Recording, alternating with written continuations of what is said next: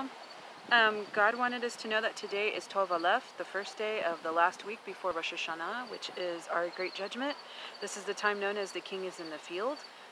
Definitely God is judging us, as God wanted me to also remind you that the gematria that I told you in the last video is also a reminding of the promises of God, and it is a soft judgment, as the good shepherd makes sure that all of his flock is doing well, and he keeps true on his promises of taking care of us on every level and in every need. Also, the books of Esther, because we should have been preparing for an entire year to meet our king, are prevalent at this time, as well as the book of Isaiah, as well as any books that the Ruach HaKodesh is leading you to, not just what I'm saying. Of course, I mean, God knows better than I do, that's for sure, right? Then we're going to, because we're entering into the High Holy Days, then we're going to go into Yom Kippur and Sukkot, and then on into Shemini Atzeret, which is also the same day as Shimchat Torah, which is Joy of the Torah, which Shemini Atzeret is an extra day with our God, so God said that he wanted us to study on that. Also, that Hanukkah this year is going to be very special.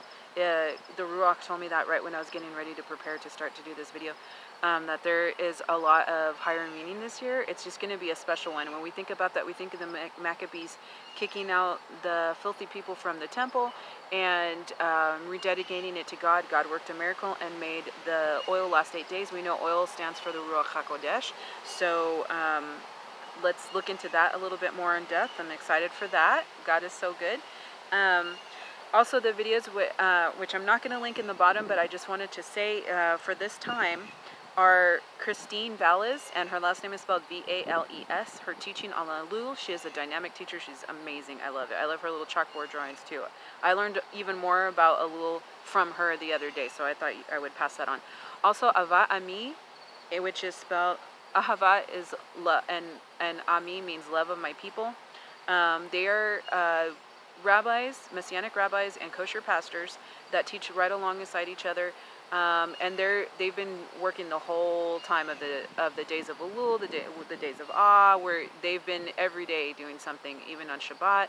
Also, we're getting a double portion as the priesthood. Rosh Hashanah will also be on Shabbat, so this is a double portion for our spirit. So we have that, and even another blessing to thank our blessed God for. Baruch Hashem Adonai. Blessed is our God's holy name. And that's all I have for you guys. So just be aware of the times, the seasons. We're entering the High Holy Days. God is looking at you. He is looking to judge, but it's a soft judgment because he loves his people. Let's make sure that we are being prepared and we are honoring how blessed and good our Holy Father really is to us. I love you guys, and shalom. Bye-bye.